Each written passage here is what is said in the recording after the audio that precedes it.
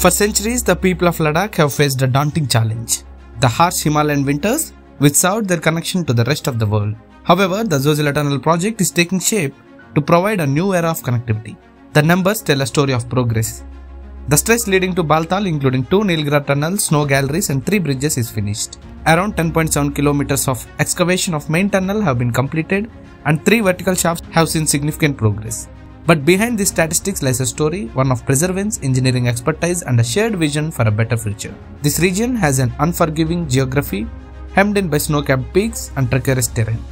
The Zojila Tunnel, Asia's longest bi-directional tunnel project, is designed to change that, providing a safe and reliable route for travelers.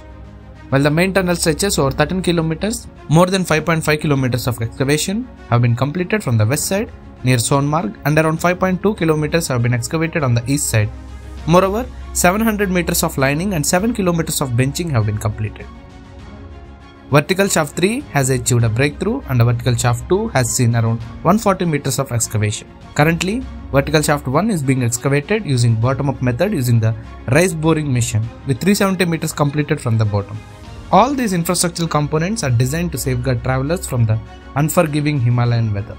MEIL is executing this project, which symbolizes what can be achieved when human ingenuity and expertise come together to overcome even the most daunting challenges.